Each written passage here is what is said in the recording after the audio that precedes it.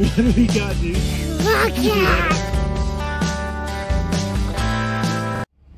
Of course, when I'm trying to hustle out so I can move some sets around before dark, and there's an accident somewhere up here, and I'm not even on the freeway yet, and traffic is stopped. This sucks big hairy balls. So I made it through the traffic jam. I'm checking traps now. Tell a little bit different weather than what we've been dealing with the last few weeks. It's almost 70 on my way out here. So it's really warm. And just walking up on a trap right now. Looks like we got something. I can't tell what it is. Could be a rabbit, could be a fox, but anyways, let's get out here and check. Some of these traps I'm moving to a different spot and trying to get more area covered these last 3 weeks of the season. And oh, we might have a bobcat down here. Not bad, second trap. I just checked that cave we caught the last cat in, and this is a cat over here. You see the spots on its back already. All right, let's go look at it. So I found a lot of old white turds on the saddle. Holy cow, that's a big cat. That's a really big cat. So I found a ton of turds up on the saddle, and so I put a trap on it. Man, that's a really big cat. It's pretending like I can't see it. It thinks it's hiding from me. Oh, there it goes. Man, it's gotta be a tom. That's big. It's a really big cat. I haven't had a big cat in a while now. So, good to see. Sweet. That's exciting. Not as quiet as it was earlier. That's a big tom. He wanted me on that one. It's more than a bluff charge. If you're on trapperman.com, you've seen me talking about these Mike Kelly trap pans a lot. This is a small trap. That's a big cat paw. And you can see how much foot you can get in that trap. And I'm not a huge lure person either. I think location is 100 times more important for cats, especially with these walkthroughs. Just putting them where the cat wants to go so it doesn't have to go out of its way to work it. But if you look in the link of this video at the bottom, there's a local company. It's called Cheney Signature Lures. They do custom skinning, and then they use the glands from those to make their lures. So they have lure that's just female gland, they have some that's just tom gland, and they have one that's a mix. And in 2 weeks I've caught 3 cats. The last 3 cats I've caught have all been on that lure. And this cat, man, this one I'm not big on saving for future years, but if I don't get offered a lot for this cat, I'm gonna risk holding on to it till next year to sell, because that's a perfect cat. That's a big cat too. And that belly, man, I'm in like disbelief with this cat right now. Probably the prettiest cat I've ever caught. Could be the biggest cat I've ever caught too. Beautiful cat. All right, I just finished putting this cat set in.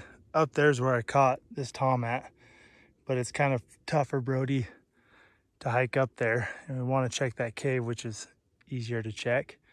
And then we can come down here. There's a scratch over here. Looks like it's from a cat, and there's some old turds. So I decided to put this trap right here. I got this is that lure I was talking about.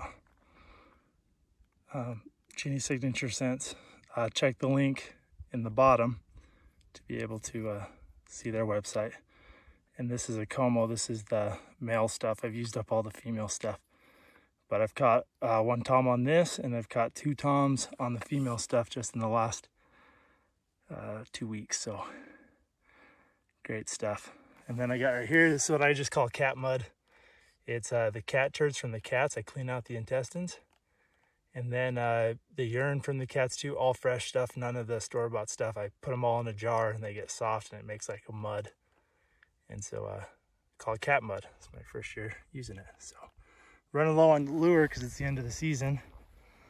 But my back by other size comparison for you for that tom. So anyways, pulled the other 2 traps up top, and we're gonna go get those set and then check the rest of the line. So I barely beat the darkness. Just got back to the side-by-side. I got those last 2 traps of the 3 I pulled set in a new spot. I need to get a couple more traps in there. Heading down the road here, I'm gonna check the traps up here. A few of them I'm pulling because I think they're up a little bit too high in elevation. And then I'll have some traps to fill in with on Saturday. So get checking. It's gonna be a long night, that traffic jam. Man, it put me way behind. I just freaking called in a mountain lion. I got up on this hill where I'm pulling a trap, and I did a stand because I always see coyote tracks. I start walking back and I see this thing walking down the hill, and I knew it was a cat for sure.